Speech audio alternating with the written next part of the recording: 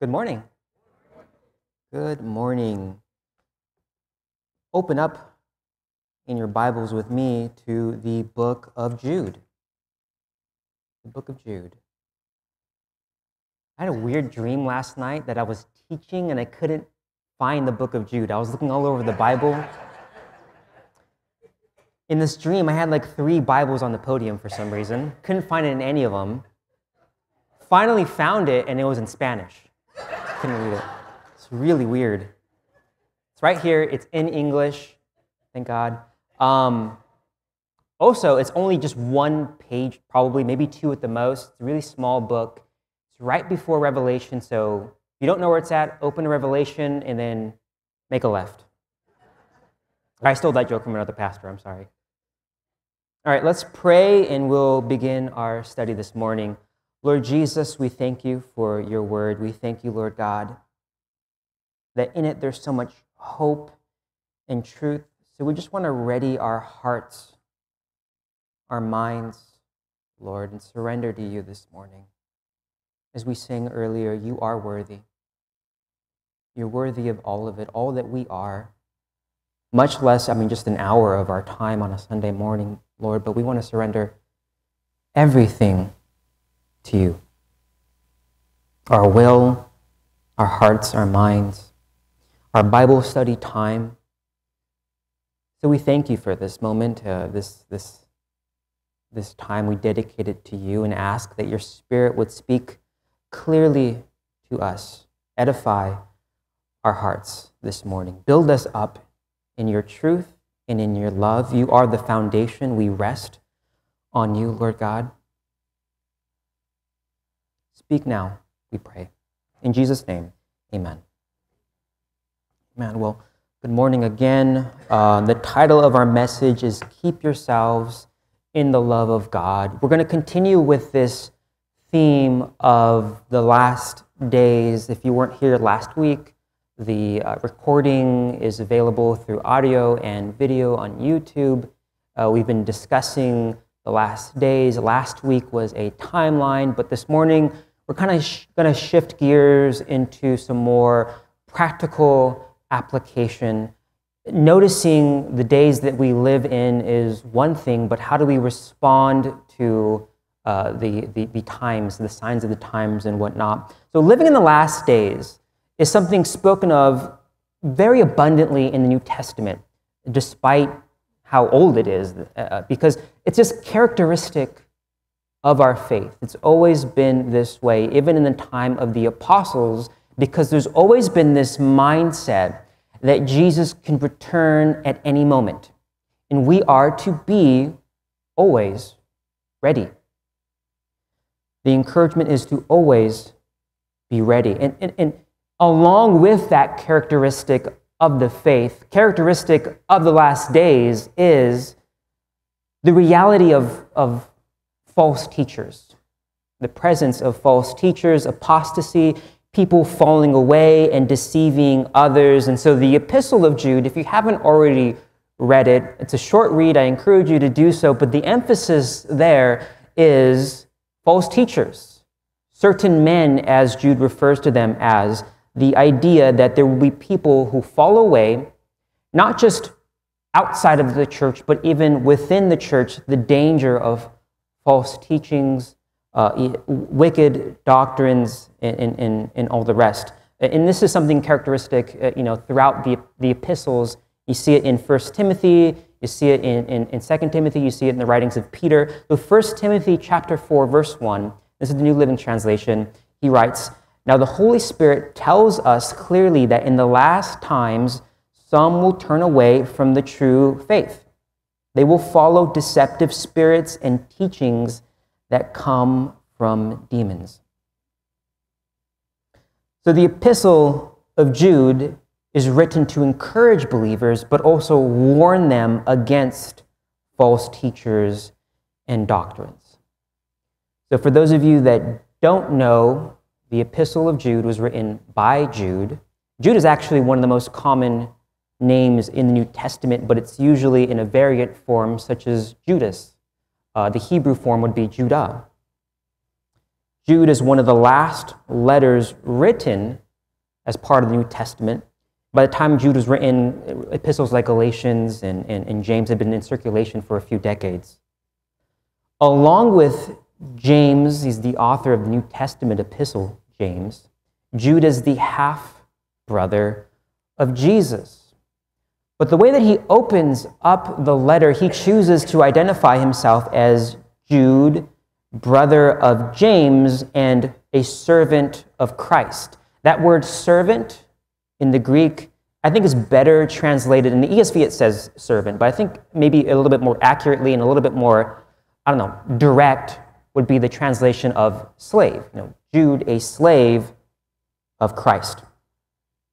Someone who is owned completely by another. And in the context of our relationship to Jesus, this is in reference to our self-serving will being set aside as we seek the will of God first and foremost. The fact that we have been bought and bought with a price, that we are no longer our own. And I think that's a little bit more accurate because servant might give you the idea of someone who's hired to do a job, but that's not how Jude refers to himself as. He refers to himself as being owned by Jesus and belonging to the household of God. Now, again, this is kind of an interesting dynamic because Jude is the half-brother of Jesus. That is to say, biologically, he is descended from Mary. We know with the Immaculate Conception that there's an interesting dynamic there. So I don't know how much of us really want to consider ourselves slaves to our brother. So something interesting happened in Jude's life that brought him to this point, because we know, along with his other brothers, I believe there's 4 named in the New Testament. So it's Simon, James, who's the other guy? Joseph, and Joseph's the dad as well as his brother, and then Jude, or Judas is how he's referred to in the Gospels. We know that his brothers did not believe in him during his earthly ministry. It says in John 7, verse 5, I believe it is, his brothers didn't believe in him. Elsewhere, we know that we kind of see some skepticism and some doubt amongst his family unit as a whole. Now, we do know that that changed after the resurrection. James specifically saw the risen, resurrected Christ, and it impacted him so much that he became one of the leaders of the church in Jerusalem. And so sure of the resurrection of who to him was his half-brother, but more importantly was the Messiah, that James was martyred along with the others. James specifically, he was stoned to death for his faith in Christ. So impactful on James and Jude, and among others, that they gave up skepticism and were firm believers in this absolute truth in who Jesus was, not just as this guy from Galilee, born in Bethlehem, but the Son of God, the risen Son of God.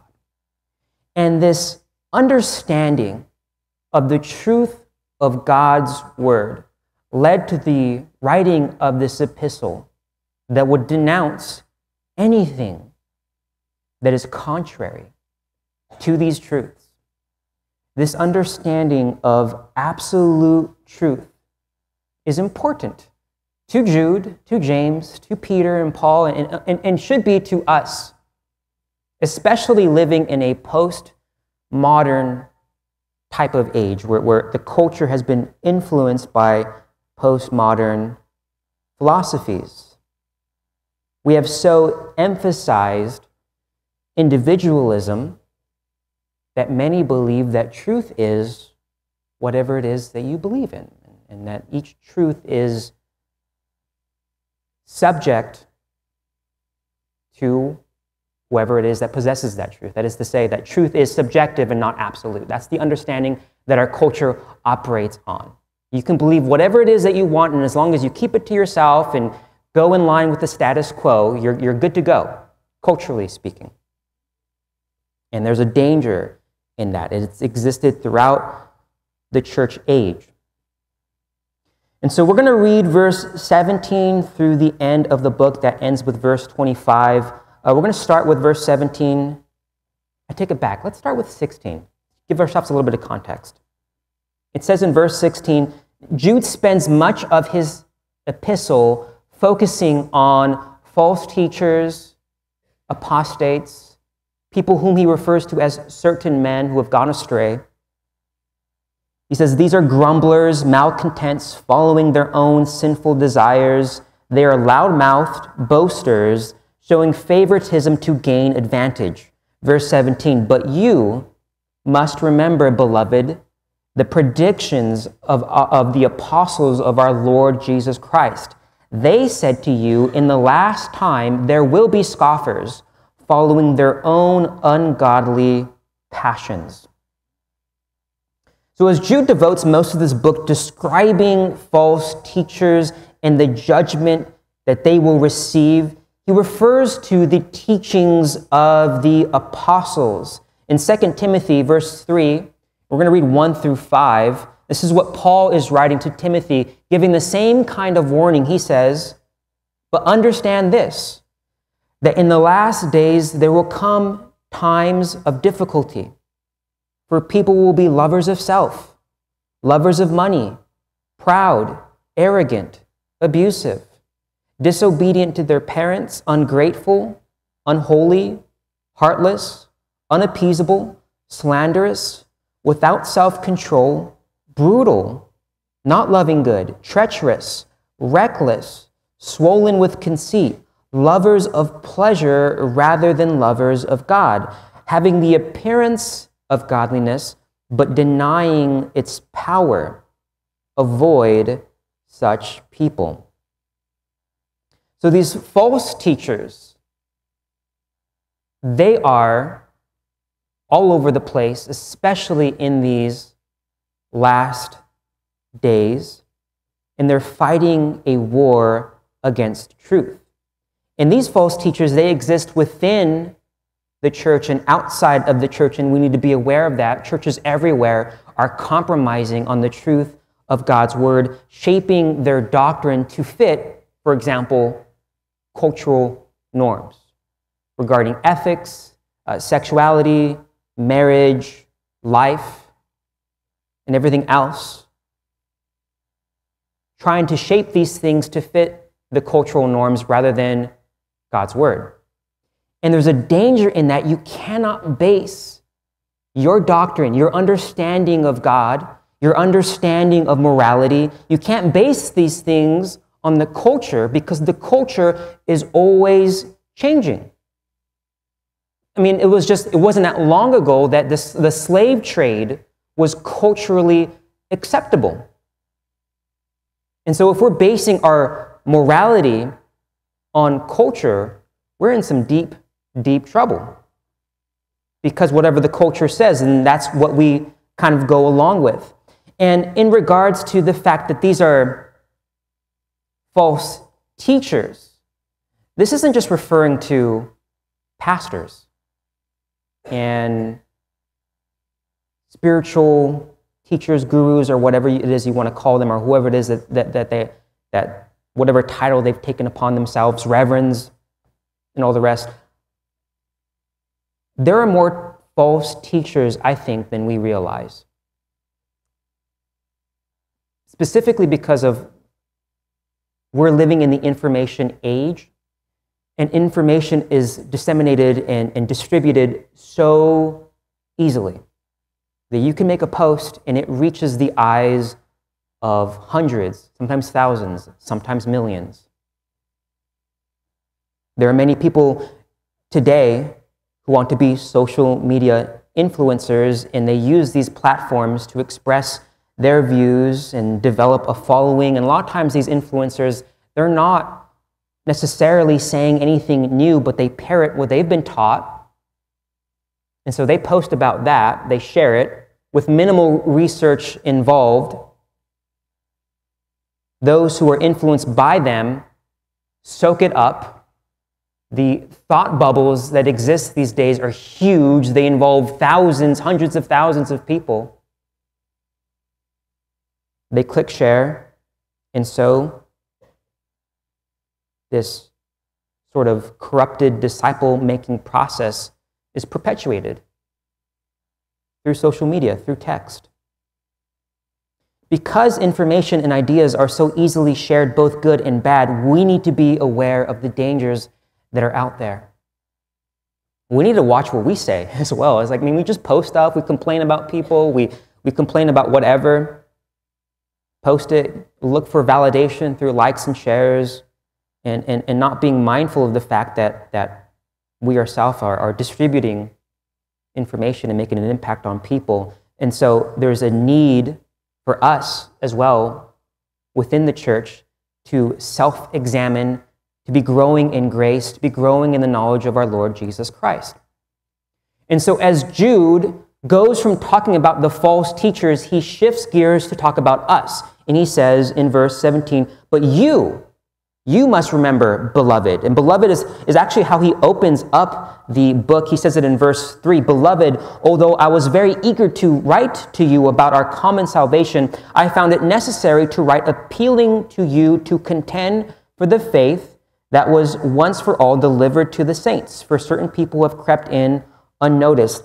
I'll just stop right there. The point being is that Jude was excited to write about salvation. He wanted to talk about the gospel. He wanted to talk about, Christ and him crucified, but he found it necessary to write about this, the need for us to contend for the faith. That word contend, it's a word that involves, it's like a struggle. It's a term used in reference to wrestling, for example. He says to contend earnestly for the faith. He wanted to write about our salvation, talk about the gospel, but he saw the dangers of this world, the dangerous state in which we live in. As was prophesied by the apostles, these are what the last days are going to be like. So he says, remember the words of the apostles, the prophecies and the predictions that they have given.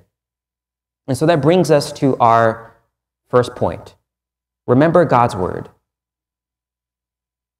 Remember God's word. Jude might be quoting Peter in this instance. Peter says, above, and this is 2 Peter chapter 3, verse 3, above all, you must understand that in the last days scoffers will come, scoffing and following their own evil desires. So in all these warnings against false teachers, there's an encouragement here that we need to go to the source of what we know to be true. In the midst of all these lies, the best way to combat them is not necessarily through arguments or comments. I don't even comment when I read stuff. I'm just like, there's no point in getting in online debates. The best way to spot a counterfeit, for example, is to study the real thing. If you're a cashier, you're handling money, the best way to spot a counterfeit is to know what a real thing, what a real bill looks like. And so study the word and show yourself approved. Know what you believe and know it well. Biblical illiteracy is a huge danger in the church because you're all the more susceptible to the doctrines of demons and the falsehoods that are being taught. For example, sometimes I see Christians getting trapped in legalism, and rather than being set free by the gospel, because the Bible is not legalistic. In fact, there's a lot in here against legalism. But rather than being set free by the truth of the gospel, I've seen people who struggle with legalism, they just retreat to false doctrines and philosophies and just end up deconstructing or giving up on their faith. And it's sad. So in verse 20, or rather verse 19,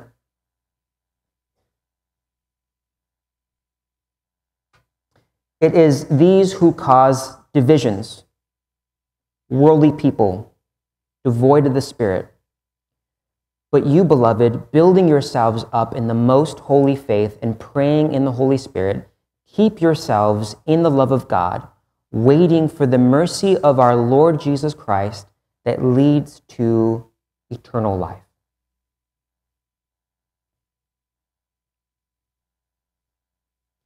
Jude, when he's talking about these dangerous teachers, certain men, he talks about the judgment that they will receive from God. And you can read about that in the previous verses. I encourage you, kind of just read this whole letter in one sitting, and then maybe you can even study it if it so speaks to you.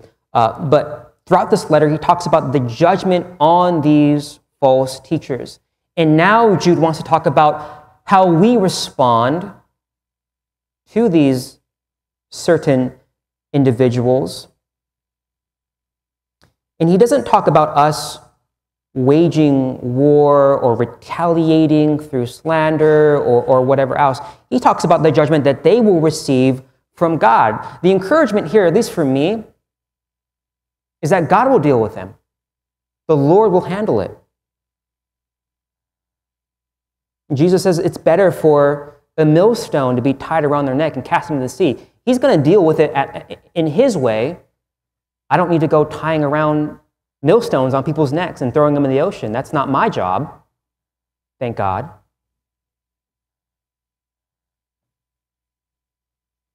God will deal with the false teachers. There's a time to respond, I believe, to rebuke, a time to be silent, a time to rebuke, a time to contend.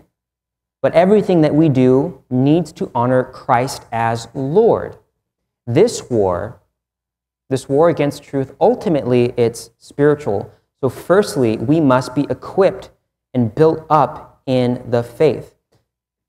And so Jude has a few encouragements here, and that brings us to our second point, is to remain in God's love. To remain in God's love. These people who are devoid of the Spirit, they're not familiar with God's love. And so they say things contrary to God's love.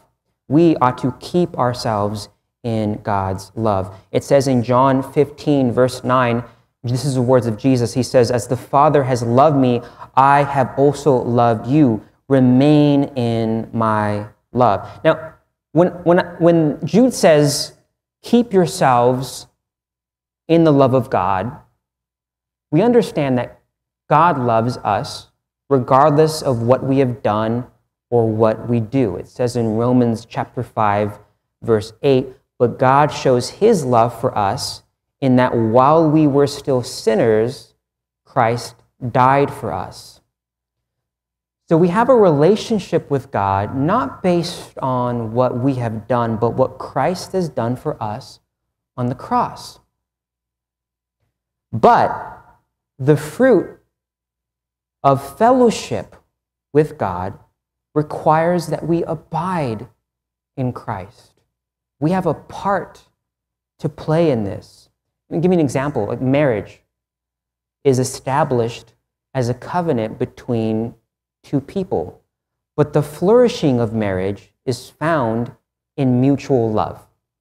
It's not just in a marriage certificate or on a wedding day or wedding photos that are 10, 20, 30 years old, but on the continuous commitment to one another, pouring into one another mutually. That's why in John 14, verse 15, Jesus says, "If you love me, you will keep my commandments." So as far as practical things that we can do to keep ourselves in that love, growing, being edified, we see a few things. And it's not on the screen, but I mean, if you're taking notes, you can write them down or make a mental note if you'd like. Firstly, to build yourself up.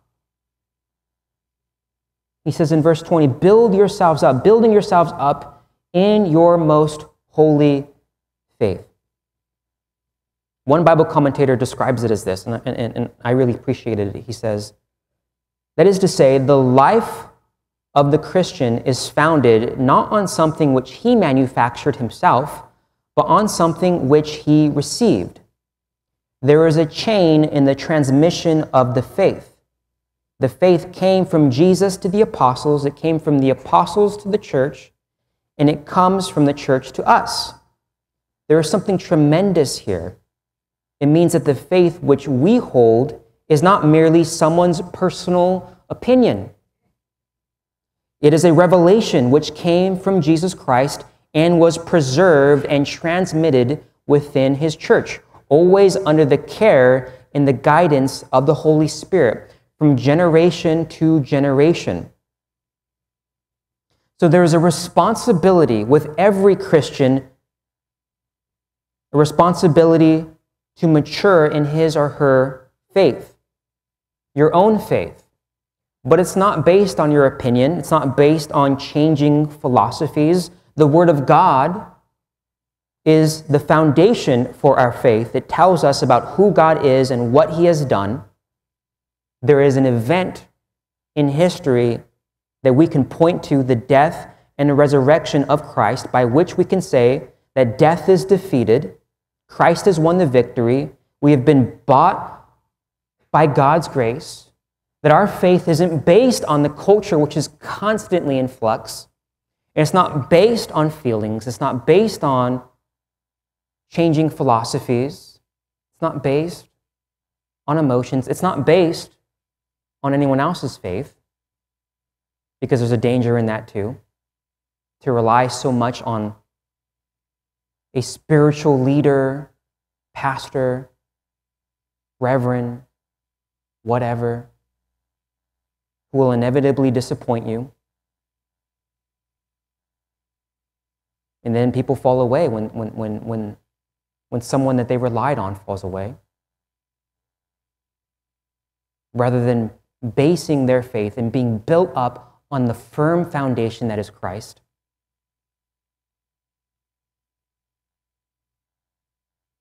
The second encouragement that he gives in this verse is to pray in the Spirit. Building yourselves up in the most holy faith and praying in the Holy Spirit. It says the scoffers, they're devoid of the Spirit. They don't know him. But we have a resource, a comforter, and a friend in the Holy Spirit. So the word serving as a foundation and praying in the Spirit, it gives us the power that we need to walk with him, to abide in him, to bear fruit in him. It says, keep yourselves in the love of God, abiding in Christ.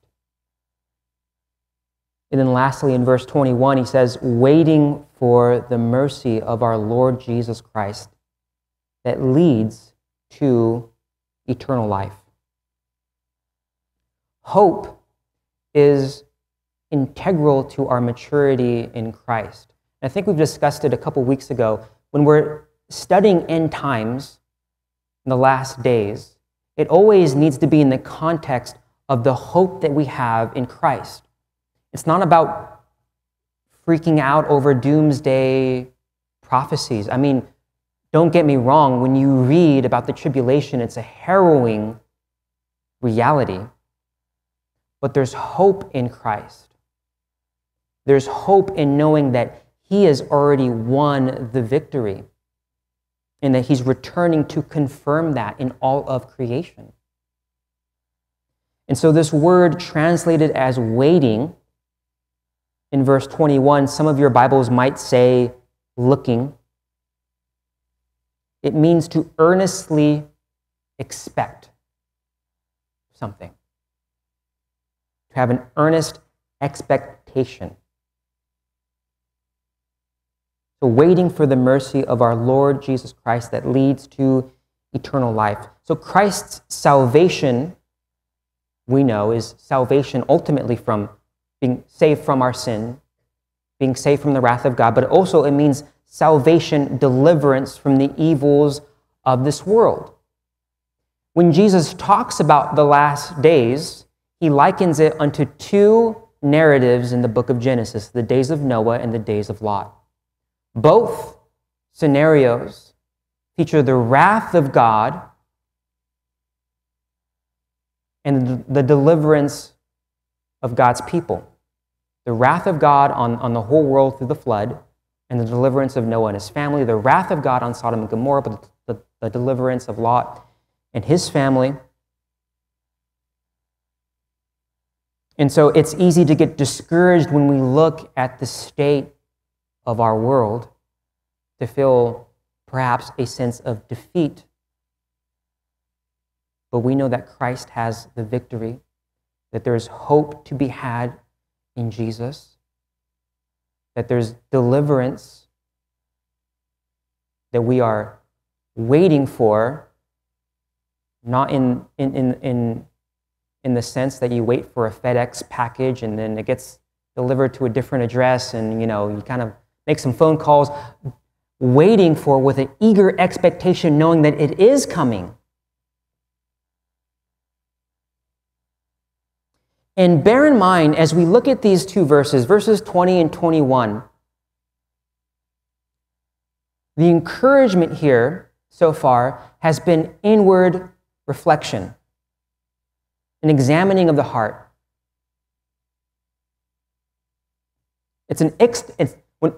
Especially in the context of false teachers, there's an external threat, but as a response, we look internally at our hearts and where we are with Christ.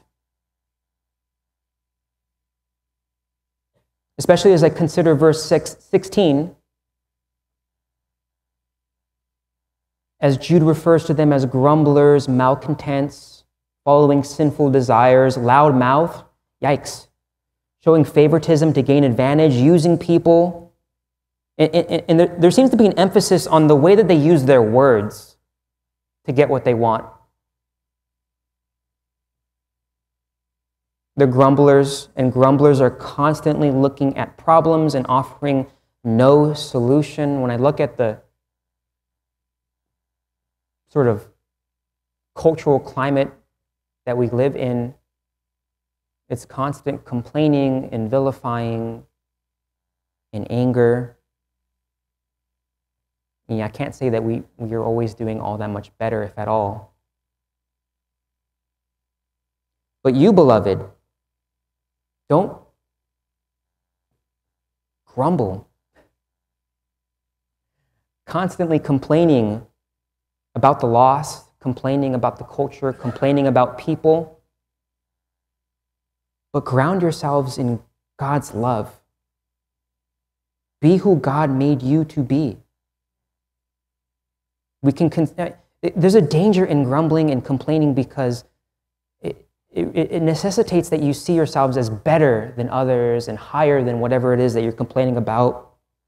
But it's only by God's grace and by His mercy that we stand at all. So as we face an external threat when it comes to the doctrines of demons and falsehoods and slander and lies, we need to look inward at the one who has redeemed us, the one who dwells within us, the one who has given us everything that we need pertaining to life and godliness. Ground yourselves in God's love. Don't be prideful.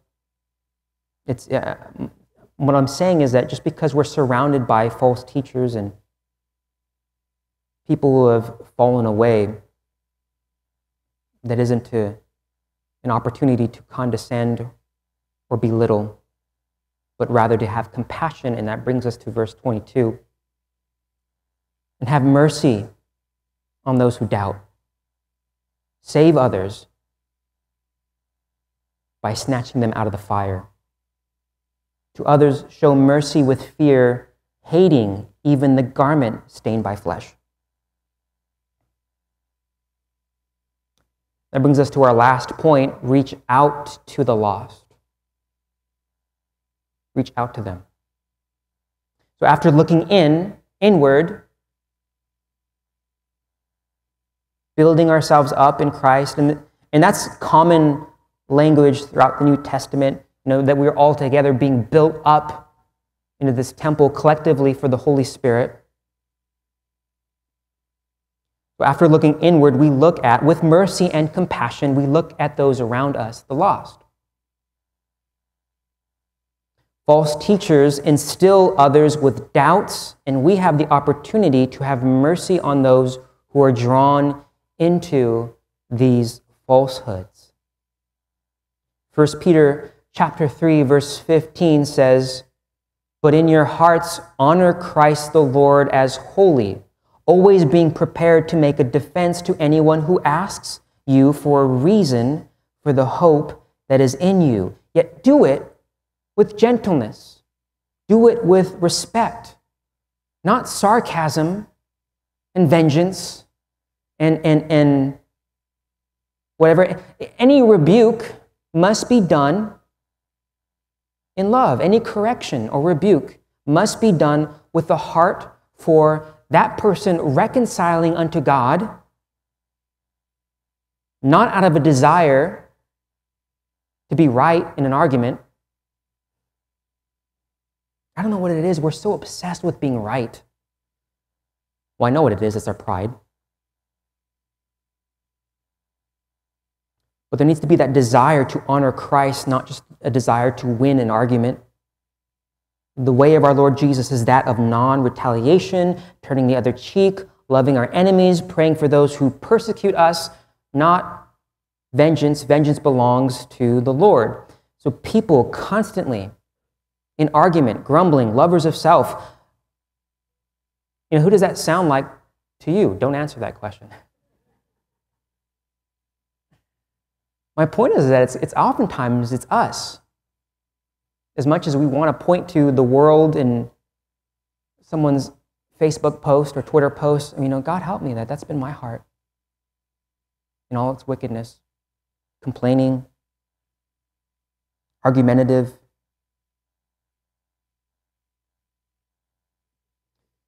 So, as believers, we need to differentiate ourselves from these methods that are employed by the ways of the world. We need to differentiate ourselves by abiding in the love of Christ and operating with that mercy, that compassion, that truth, but truth in love.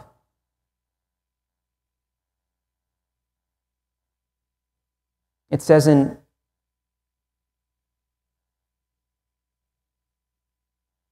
First Peter 3:9, "Do not repay evil for evil or reviling for reviling, but on the contrary, bless, for to this you were called that you may obtain a blessing." We can't argue people into the kingdom of heaven, but God's kindness is intended to lead men to repentance. We cannot accomplish the righteousness of God with our carnal wrath and arguing. It says in 2 Corinthians chapter 10, verses 4 and 5, "For the weapons of our warfare are not of the flesh, but have divine power to destroy strongholds. We destroy arguments and every lofty opinion raised against the knowledge of God, and take every thought captive to obey Christ," to the obedience of Christ. So we have mercy on those who doubt. We have compassion on them. It says in verse 23, it says, "Save others by snatching them out of the fire." This word snatching is harpazo. It's the word that we use for the doctrine of the rapture. In Latin, it's rapturos. So that snatching refers to this quick and kind of aggressive movement. And me and Chloe were talking about this passage the other night, and we kind of just studying it a little bit together. And she was talking about how it just gives the idea of those who, you got the idea of those who doubt. They're kind of getting pulled into some of these philosophies. And then she was discussing how this mental picture that came to her while reading this, that the idea that some are sort of playing with hellfire, that they're, as many do, kind of seeing how close can they get to the fire without getting burned, which never works out in your favor if you do that. I mean, Christians do it all the time. What can I get away with this? Like, what can I get away with? How far can I push the envelope? We have the opportunity to, by God's grace, if able, to pull them out of that scenario or that way of thinking.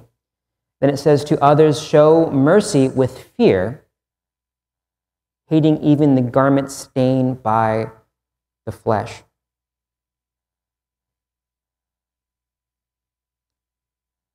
Hating sin and not the sinner. So the mercy and the compassion that we have for people is balanced with the fact that we still take a stand on sin. Showing mercy and compassion doesn't mean accepting, or rather condoning, the sin that ensnares people.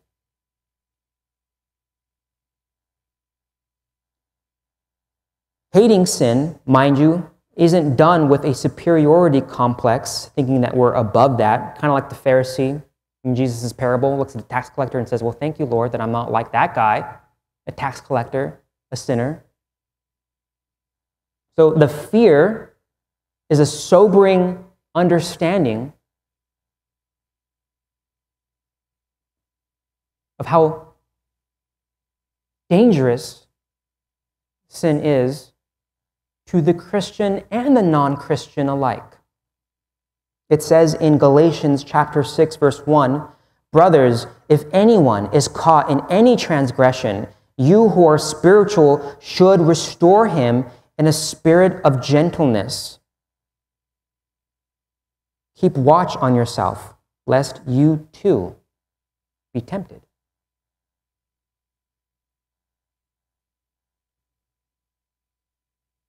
So the sinfulness of someone else isn't intended us to make, we shouldn't, let me slow down with my words for a minute.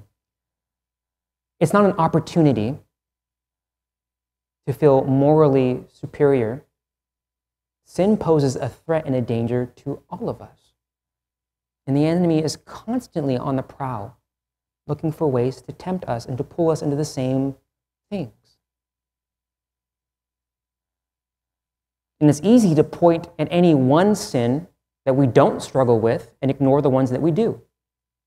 They're usually the really sneaky ones. Pride, which blinds us to all the other ones, like lust, lying, slander, grumbling,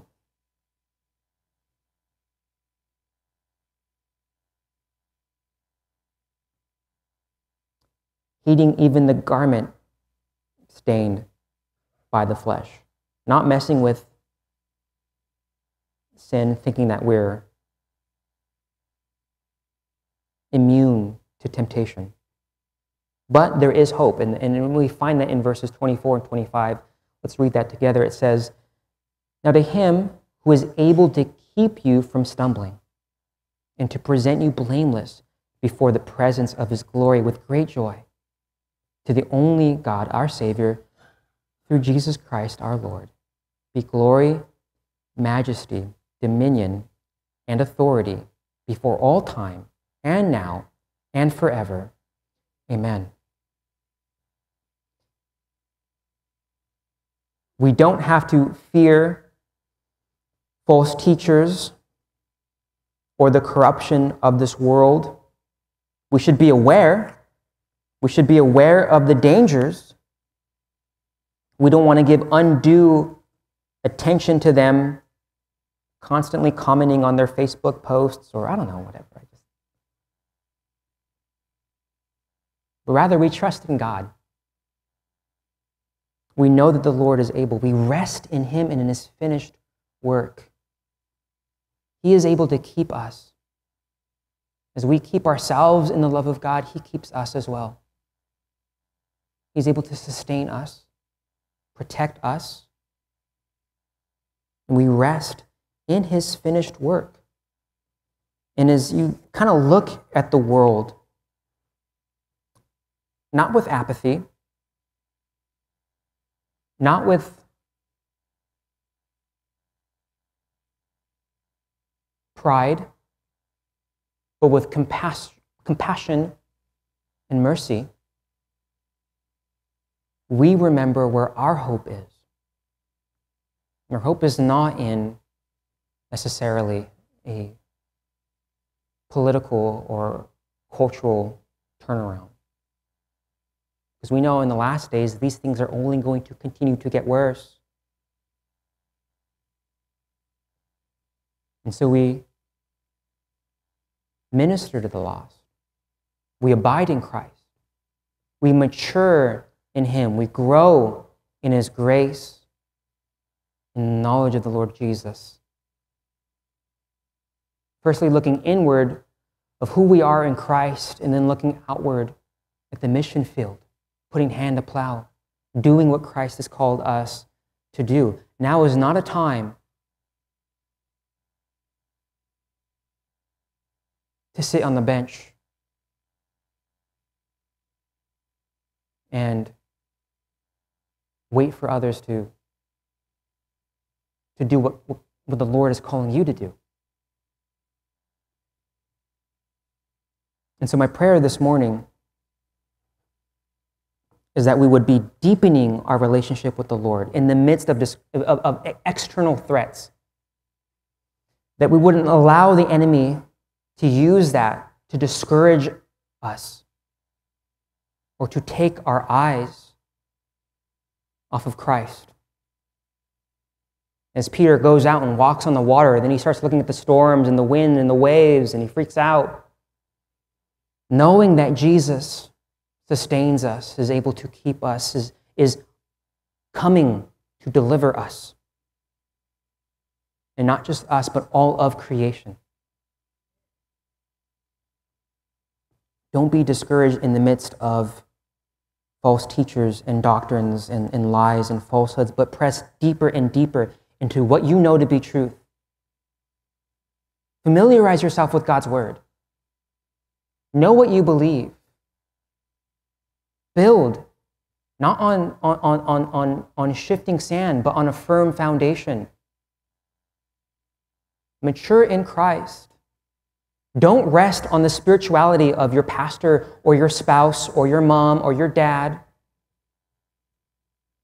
but lean on Jesus. Rest on his finished work and build from that place. Hope in the Lord. I wanted to share one more verse with you.